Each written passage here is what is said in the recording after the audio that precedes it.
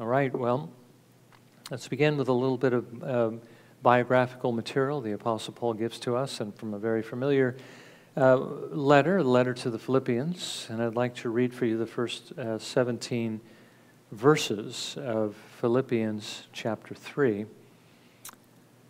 And we'll look at some things in here and also in some other places as well. But what we want to focus on is the zeal that Paul had. And of course, we're asking the question, actually we're trying to prove the point, what it is that gave him that zeal.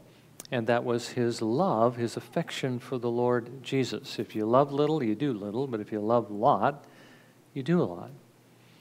Philippians 3, beginning in verse 1, Paul writes this, "Finally, my brethren, rejoice in the Lord. To write the same things again is no trouble to me, and it is a safeguard for you. Beware of the dogs, beware of the evil workers, beware of the false circumcision, for we are the true circumcision who worship in the Spirit of God and glory in Christ Jesus and put no confidence in the flesh, although I myself might have confidence even in the flesh. If anyone has a mind to put confidence in the flesh, I far more. Circumcised the 8th day, of the nation of Israel, of the tribe of Benjamin, a Hebrew of Hebrews, as to the law, a Pharisee, as to zeal, a persecutor of the church, as to the righteousness which is in the law, found blameless. But whatever things were gained to me, those things I have counted as loss for the sake of Christ. More than that, I count all things to be loss, in view of the surpassing value of knowing Christ Jesus my Lord, for whom I have suffered the loss of all things, and count them but rubbish, so that I may gain Christ and may be found in him, not having a righteousness of my own derived from the law, but that which is through faith in Christ, the righteousness which comes from God on the basis of faith, that I may know him, and the power of his resurrection, and the fellowship of his sufferings, being conformed to his death, in order that I may attain to the resurrection from the dead. Not that I have already obtained it, or have already become perfect, but I press on so that I may lay hold of that for which also I was laid hold of by Christ Jesus. Brethren, I do not regard myself as having laid hold of it yet. But one thing I do, forgetting what lies behind and reaching forward at what lies ahead, I press on toward the goal for the prize of the upward call of God in Christ Jesus. Let us therefore, as many as are perfect, have this attitude. And if in anything you have a different attitude, God will reveal that also to you. However, let us keep living by that same standard to which we have attained. Brethren, join in following my example and observe those who walk according to the pattern you have in us." So, one thing just to note from that point is that last verse. He says, join in following my example. So everything he said about his pursuit is something that we should be pursuing as well.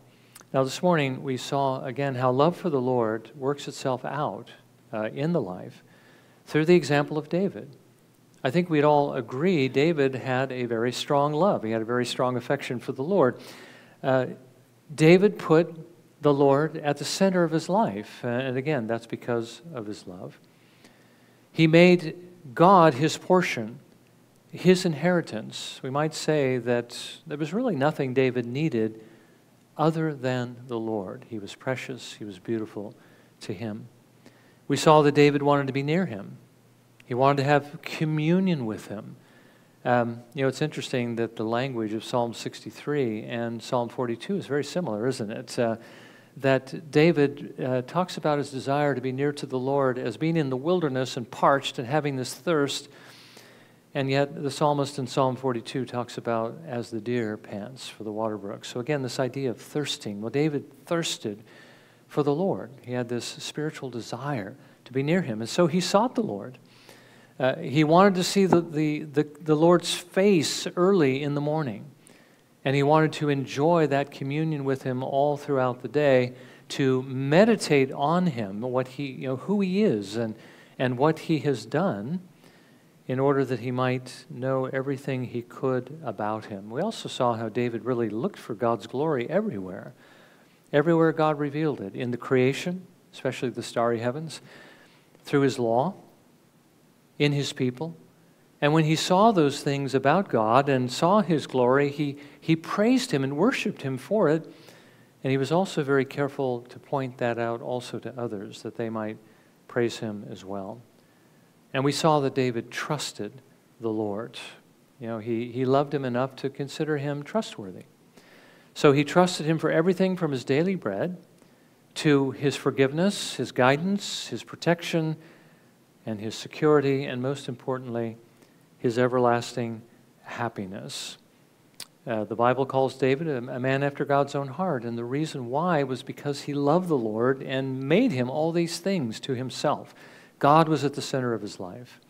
Well, this is what the Spirit would have us strive to be. It would be men and women after God's own heart.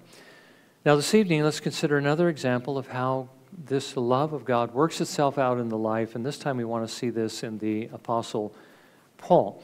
Now Paul is perhaps, I think arguably, and I think probably maybe there's no argument here, that he is the greatest of the apostles, the most devoted, the most zealous, the one who sacrificed the most for Christ's cause. And the reason is because Paul loved the Lord. When he writes in Romans 5, verse 5, that the love of God has been poured out within our hearts through the Holy Spirit who has been given to us, he certainly included himself in that. He had that faith, he told the Galatians, that works by love. That's why he trusted Christ. That's why he served him. And I think when he wrote 1 Corinthians 13, remember how inspiration works. You know, God doesn't just dictate to his authors what he wants them to write down, although in the Old Testament, certainly there were occasions where he did that. But in the New Testament, you know, there's more going on in this. The writers are writing from their own experience, and they're writing into a situation God would have them to write, and he superintends them by the Holy Spirit, making sure that what they write is without error and exactly what God wants, but it's still what they want to express. And I think when Paul wrote 1 Corinthians 13, he was writing from experience. He knew this love of God. And I think the same is true of Galatians 5, 22 through 23. Remember the fruits of the Spirit that we looked at before. Paul knew those things because he experienced those things. Well, this love is what kept him going in a Christward direction, giving himself wholly to him. Let me again read the passage that I read for our meditation, where he writes to the Corinthians, "For the love of Christ controls us." And we talk about being filled with the Spirit means to be under his control. This is the same thing. To be under the control of the Holy Spirit is to be filled with love for Christ, and that is what should control us. For the love of Christ controls us, having concluded this, that one died for all, therefore all died. And he died for all so that they who live might no longer live for themselves, but for him who died and rose again on their behalf. You know, as I was reading that, it dawned on me, the quote that I have from Jonathan Edwards here. I think I included it in the last two bulletins, actually, because it's a very important one. But he writes this regarding himself. He says, "I claim no right to myself, no right to this understanding, this will, these affections that are in me. Neither do I have any right to this body or its members, no right to this tongue, to these hands, feet, ears, or eyes. I have given myself clear away and not retained anything of my own." That's exactly what the Apostle Paul was expressing. Jesus died for us so that we may no longer live for ourselves, but for him who died and rose again on our behalf. Paul loved the Lord, and so he gave himself in this way. Now, this love, as we see in the passage that I read in Philippians, enabled Paul to let go of his past and anything he thought he had accomplished and to pursue Christ. He writes to the Philippians in Philippians 3, verses 7 and 8, "But whatever things were gained to me, those things I have counted as loss for the sake of Christ.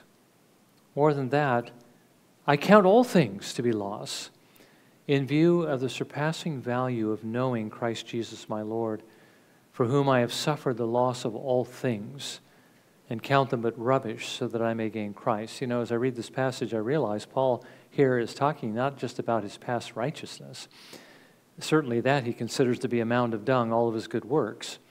But it's also everything that he had, all of his possessions compared to Christ. That's how he viewed them. So this love for Christ enabled him, empowered him to let go, first of all, of his righteousness so that he might receive the righteousness of Christ and be justified by his grace through faith alone. But it enabled him to let go of everything else as well that he might possess Christ. Now, it doesn't mean that he necessarily liquidated everything he had and he was, absolutely barren. But I think he means the same thing that Jesus is referring to in the kingdom parables, in the two that are perhaps the most challenging to us. And I think it's exactly what Paul is expressing here, where Jesus says in Matthew 13, verse 44, the kingdom of heaven is like a treasure hidden in the field, which a man found and hid again, and from joy over it he goes and sells all that he has and buys that field. You know, Jesus talks about the fact that if we're going to be his disciples, we must give up everything. And if we have the grace of the Holy Spirit that gives us this love that opens our eyes and shows us the kingdom, we will see its value and its worth. And we'll be willing to let go of everything in order that we might have him. The second parable is again teaching the same point in verses 45 and 46. Again, the kingdom of heaven is like a merchant seeking fine pearls. And upon finding one pearl of great value, he went and sold all that he had and bought it. Again, giving up everything for this one precious thing, this one precious object, which is the kingdom of heaven, but more specifically, it's to know Christ in that saving relationship. Remember what Jesus said to the crowds in Luke 14, verse 33, none of you can be my disciple who does not give up all his own possessions. And again, when we think about what he's saying there, he's not saying do X and then you'll get Y, right? Give up your possessions and I'll give you the kingdom. But what he's saying is if you have the love of the Spirit of God in your heart, you will. And that shows that the kingdom of heaven belongs to you. Well, Paul had that love and he was willing to give up everything and count it as nothing compared to Christ. Again, even those closest to him, everything, okay, is a distant second. Well, love moved Paul to want to know him. That's the reason why he was giving up everything, was that he might know him. Now, again, remember, he didn't want to simply know about him. He didn't want to just study the Old Testament to find out every reference he could to Christ and how it pictured him in every way, in every prophecy, in every picture, in every event. That's important. Okay, it's important that we know those things. That certainly enriched Paul's ministry. That's why we read our Bibles. That's why we listen to teaching specifically about Christ and the gospel. That's why we read books about him. We need to know who he is. But I want you to note that Paul says that he wanted to know him. He wanted to know him, not just about him, but wanted to know him. Remember what Jesus says about eternal life. This is eternal life, that they may know you, the only true God, and Jesus Christ, whom you have sent. I've used this illustration before, but it's the difference between somebody who is a political scientist, somebody who's involved in political science, who researches to know the president, what his policies are in any given area, to know about him, okay, versus the gardener who works at the White House, who sees him every day and has a relationship with the president. He knows him. See, it's in that second sense that Paul is referring. But I think he means something even deeper than that, doesn't he? Because Paul took this much further. It wasn't enough merely to be in a relationship with him. He wanted to know Jesus experientially. He wanted to know or experience what Christ experienced, what it was to walk in his shoes. He says in Philippians 3, verses 10 and 11, that I may know him and the power of his resurrection, and the fellowship of his sufferings, being conformed to his death, in order that I may attain to the resurrection from the dead. Jesus learned obedience through the things he suffered. And Paul wanted to learn the same things, taking the same path that Jesus took. Okay, he wanted to experience the power of his resurrection, and I think what he means by that is not that he wants to be raised from the dead on that final day, though he does talk about that. But the power of his resurrection is the power the Spirit of God gives, because the Spirit is the one who raised Jesus from the dead. He wants to experience that kind of power in his life, in his service for Christ. And by the way, the only way we experience this kind of power is not by praying for it, hoping for it, waiting for it, and once we find it, then we go out and serve the Lord. But we do it by serving the Lord. And then we begin to experience that power as we step out in faith to do what he calls us to do.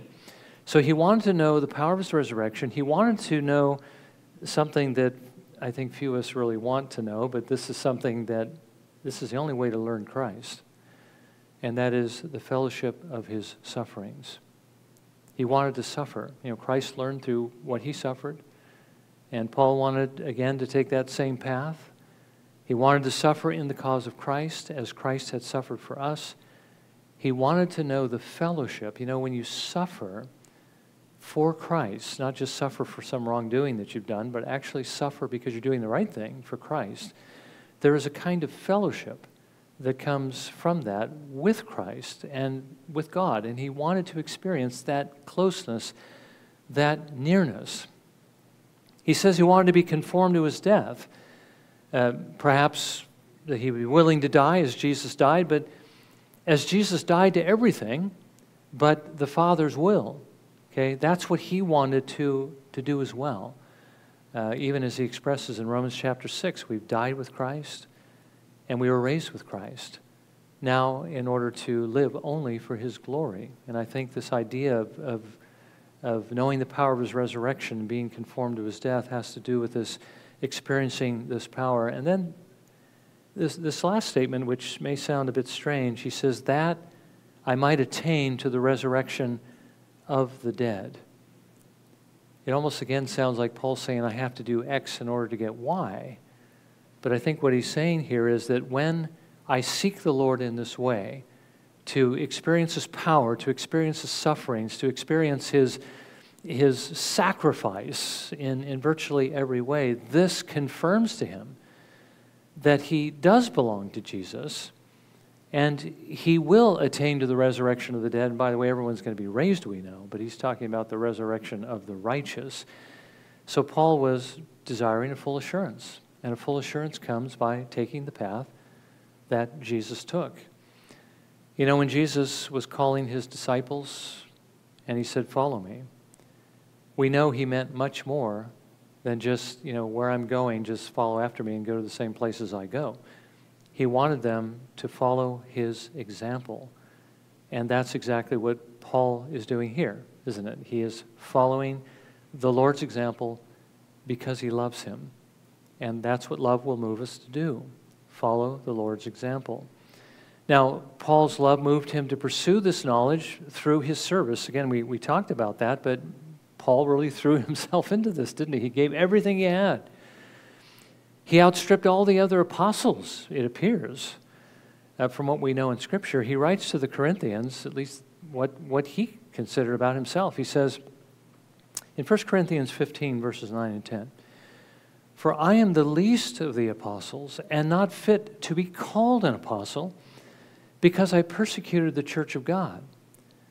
But by the grace of God, I am what I am, and his grace toward me did not prove vain. But I labored even more than all of them, yet not I, but the grace of God with me. So this is my basis for saying that Paul outstripped all the other apostles. This was his perception of what he was doing. And by the way, he also gives us in this passage one of the secrets of his love and zeal for the Lord, and that is God's grace. Remember how Jesus says, those who are forgiven much, love much. Paul knew what he was. I am not fit to be an apostle because I persecuted the church of God. He arrested people. He tried to destroy the church. You know, when the Christians were being put on trial, he cast his vote against them. He watched the coats of those who were stoning them. He had committed terrible crimes, so he knew the depths of his crimes against the Lord, but now he knew the blessing of God's grace, that all of those sins were forgiven, and the Lord was willing to use him in his kingdom. I mean, in his fleshly way, even as a Pharisee, he wanted to be used by God, but now he truly would be as he takes the gospel, and that made him thankful. So thankfulness is certainly a part of what makes us love the Lord. He also, in his service, we would say, he suffered more than the other apostles. I think of just one example where he talks to the Galatians, and he's asking the question, actually answering the question for them, why should you listen to me rather than the Judaizers? You know, these Jewish so-called believers who wanted to add the law of Moses and circumcision to the gospel, destroying the gospel. Why should you listen to me? Well, he says, from now on, in chapter 6, verse 17, from now on, let no one cause trouble for me, for I bear on my body the brand marks of Jesus. Why should you listen to me? Well, I have basically my evidence is in my body. All that I have suffered for him. Jesus said that those who loved him and followed him would suffer for him, and I have suffered. These are the marks of my apostleship. Okay? So his scars were the evidence also of his love and his devotion to Christ. Now, we may not have suffered these scars in the service of Christ, but do we have at least the same kind of motivation Paul had for serving the Lord, in that God has forgiven us also of our guilt? Now, it's been said that, when we compare sinners with regard to our levels of guilt, we're all infinitely removed from God by our guilt, and the difference between us is only minor. Between us, it's only minor, but between us, all of us, and God, it's infinite. And God has forgiven us infinite guilt, even as he forgave Paul. We may not think we were so bad, but in God's eyes we were. And so as those who have been forgiven much, shouldn't we also be thankful much? And how do we show that thankfulness? But by serving him. So this is, again, how the love of God, the love of Christ works itself out in Paul's life. But we need to recognize that Paul also, like David, loved Christ's people. He loved them very strongly, very intimately, and he uses an image that is perhaps the most powerful example of love that we have outside of the Father giving his Son, of course, but as a mother loves her children. 1 Thessalonians 2, verses 7 and 8. But we prove to be gentle among you as a nursing mother tenderly cares for her own children. Having so fond an affection for you, we were well pleased to impart to you not only the gospel of God, but also our own lives, because you had become very dear to us. So the love the Spirit of God gives to us works itself out by creating within us a love for those who are like Christ. I mean, John talks about that in his first letter, that those who love God will love their brothers also. We saw this morning that David not only delighted in God, but he also delighted in the saints because they're like him.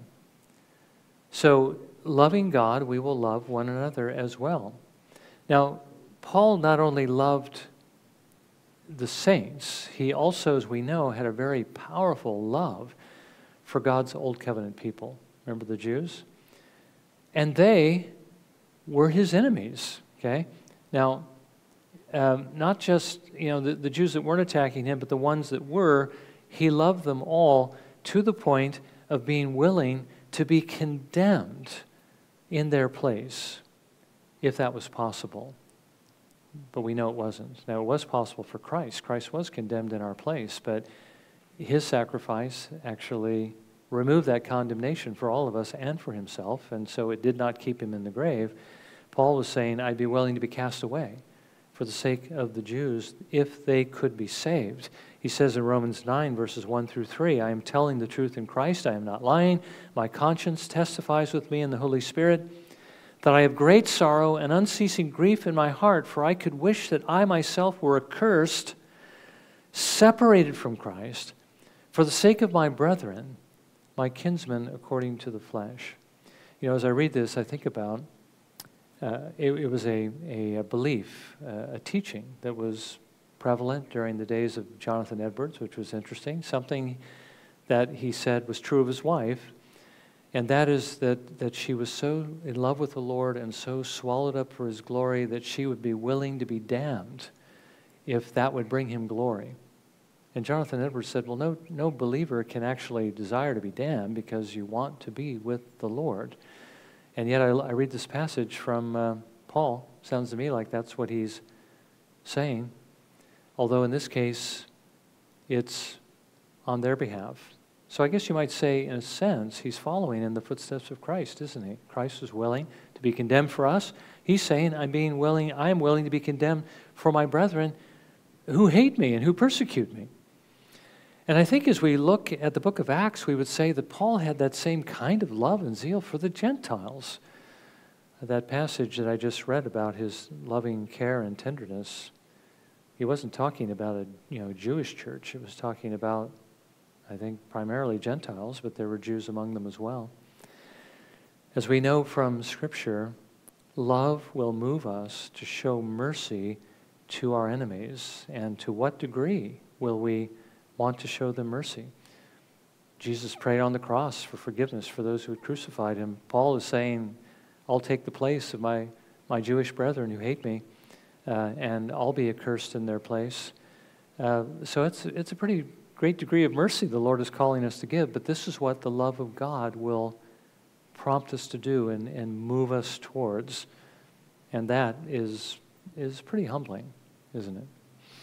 Well, finally, Paul's love for Jesus gave him the desire to be with him. I think we're very familiar with that in Phillippians 1, verses 21 through 23.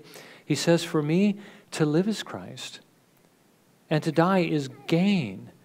But if I am to live on in the flesh, this will mean fruitful labor for me.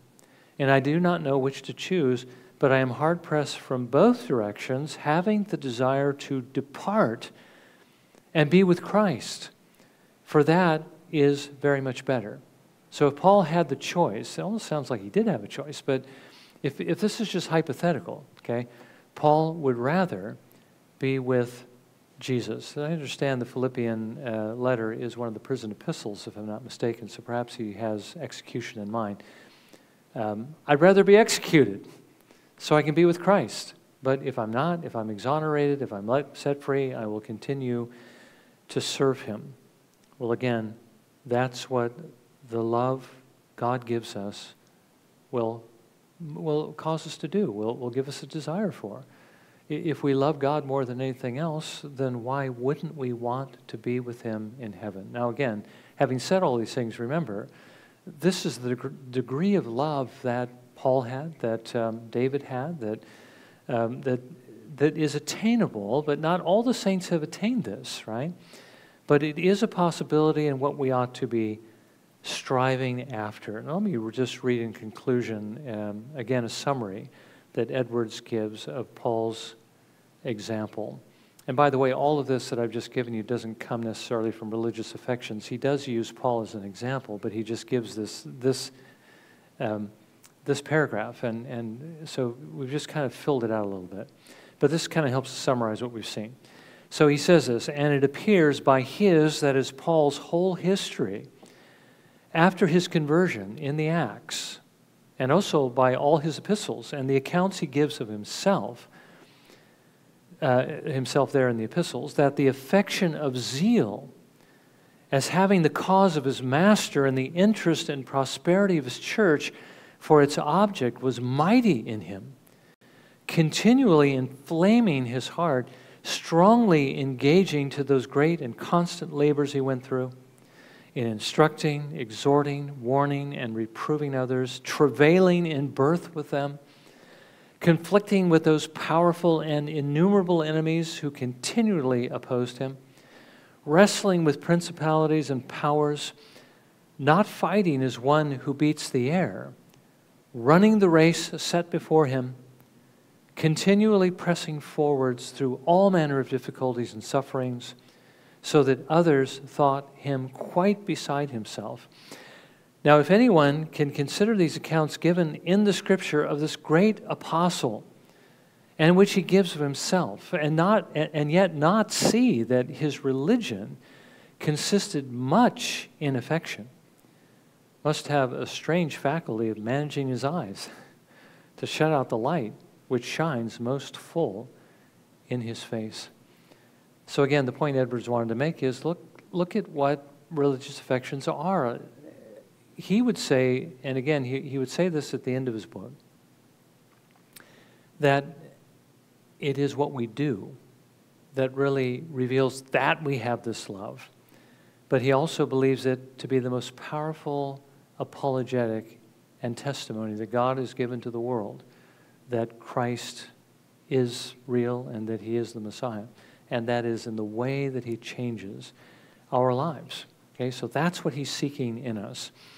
Now, Paul showed that he loved the Father and his Son, the Lord Jesus Christ. He showed that he loved his church, his kingdom, his people, with the love that God had put in his heart by the Holy Spirit. And if we want to experience more of what he experienced, we need to grow in love, because that is the difference between Paul and ourselves, is the degree of love that he had for the Lord. Well, let's spend just a few moments in silent prayer, and let's ask for the Lord's grace that we might grow in this love.